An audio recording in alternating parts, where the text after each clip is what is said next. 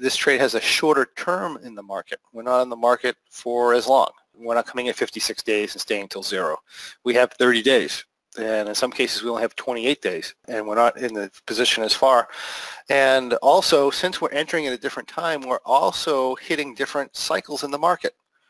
You know, if I enter 56 days, in other words, the price cycle in the Russell might be, you know, at the bottom of a move. By 30 days, it might be at the top of the move.